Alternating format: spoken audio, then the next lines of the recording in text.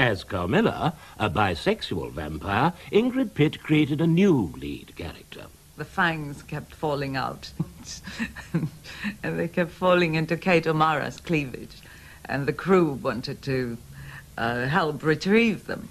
Ingrid Pitt proved to be the most enduring of Hammer's discoveries, as they eagerly promoted female stars with the box office trend towards more sex and nudity. Others came and went, such as the Collinson twins from Malta, former Miss Norway, Julie Edge, and Danish Jutta Stensgaard. She was asked about her hopes after playing a vampire. I think to become known as an extremely good actress. And I hope to get an Oscar sometime. Despite her Scandinavian looks, Veronica Carlson hailed from closer to home. York, in fact. What a lovely piece of export.